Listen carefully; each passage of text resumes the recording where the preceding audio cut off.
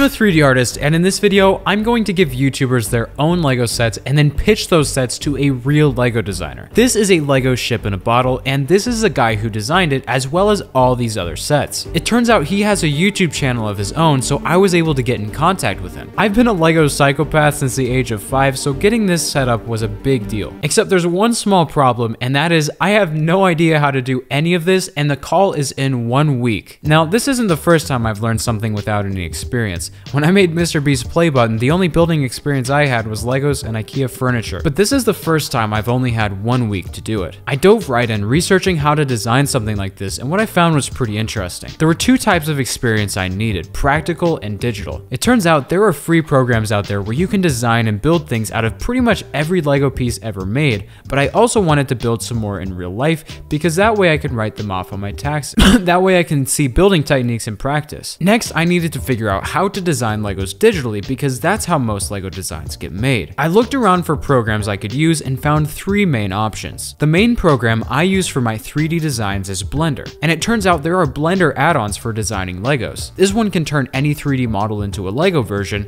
this one contains realistic plastic for the pieces, and this one makes animations of a set being built. People have made some cool stuff with it, but I might as well just buy real Legos with how much they cost. Option 2 was Mechabricks, which lets you design sets out of any Lego piece except it's all on a web browser, and option 3 seems to be the one that most people use, and that is Studio by Bricklink. It can even generate instructions for whatever you build, and you can even buy the pieces for what you make straight from the app. I'll probably use this one as it has the most available pieces to use, but it's also the most complicated by far. There's no way this could be learned in a week, and I have until tomorrow morning. Awesome. Let's look at what other people have made in here to see kind of what we're dealing with. Someone made this dragon. I'm not gonna get even close to that. Wow. Okay, someone made a different ship in the bottle. I think these took longer than a week, guys. All right, well, that's enough of that. You can also import any existing set into the program by entering its ID number. I've always wanted to build the Death Star. Let's try that one. Oh no. They even laid them out by color. I'm really glad they separated all the hands there. That's really nice of them. All right, I just downloaded the instructions.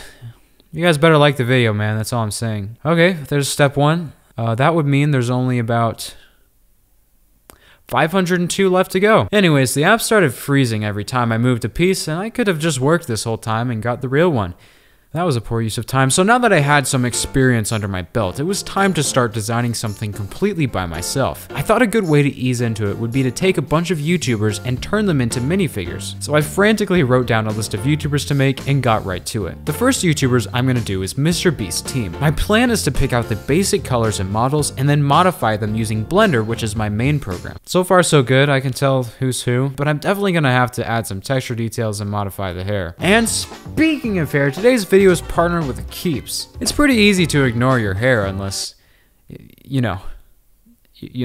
But it turns out that 2/3 of guys will experience some form of male pattern baldness by the time they're 35.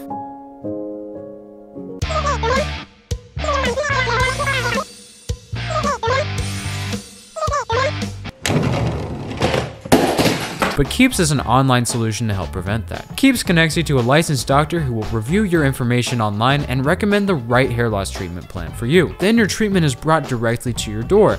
Unlike my play button, I'm getting desperate now. Keeps offers generic versions of the FDA-approved medications for hair loss, which makes it considerably more affordable. The best time to prevent hair loss is when you still have hair, so if you're ready to take action and prevent hair loss, go to keeps.com/DanielCraft or click the link in the description to receive 50% off your first order. That's keeps.com/DanielCraft. I moved the models over to Blender to make them look as realistic as possible. For some reason, the models that were brought over were almost completely broken, so I had to do some model surgery to get them looking right. There were gaps and holes and just really messy geometry all over them, but I was able to get them looking pretty much perfect. So next I started working on making a photorealistic plastic to put on the Lego pieces, which didn't have any colors at the moment. After messing with colors, I added some randomly generated scratches, paint chips, and general imperfections. So I removed imperfections and then added imperfections.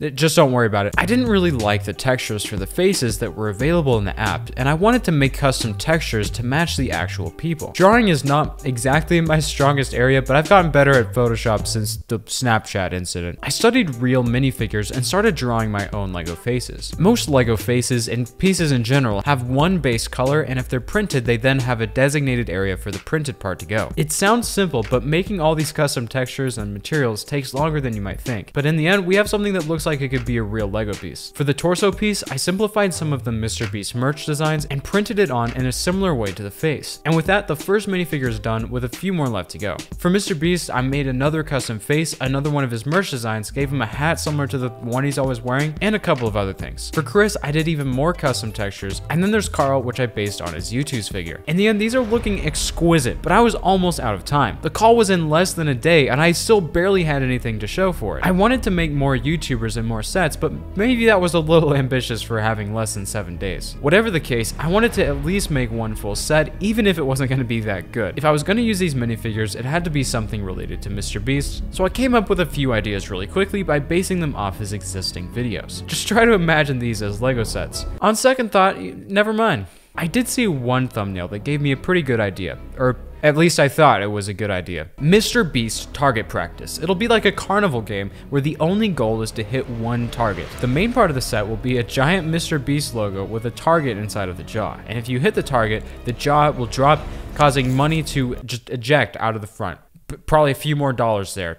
I reckon a couple more. Yeah, can we get a couple more? It sounded better in my head, all right? I'll admit it. But I didn't exactly have time for second guessing. I wanted to at least get some good tips out of this. I started the build by designing the mechanisms. As I learned from building the Mustang, larger sets tend to use these Technic pieces for the mechanisms and then use normal Legos for the exterior. I knew this wouldn't be easy, but I didn't expect it to take 10 hours. I'm used to normal modeling where you can make any shape in a few minutes, but modeling with Legos is more like those puzzles where you have to make a shape out of a bunch of smaller ones. One major setback is that it's very hard to change a model once you've already made it, because the changes usually involve the entire thing. That being said, I gave it my best, and even though this is the most horrifying thing I've ever made, which is saying a lot, I'm happy I at least got this far. I changed a few final things, and now it was time to show it off. I've made some pretty like horrendous things, but I think this is up there with like the most. Wow, I'm scared now. Then we have the slingshot and pointed projectiles. Now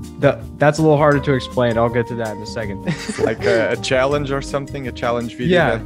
Yeah. I was going for carnival theme. I kind of ended up with more like Five Nights at Freddy's. Oh my.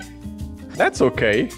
There she is. So what would you say this model right here? What's the next thing that it needs to make it better? I'm giving honest feedback, but the mechanism, it feels like you have figured it out. The overall looks of the Jaguar face, it's not exactly there.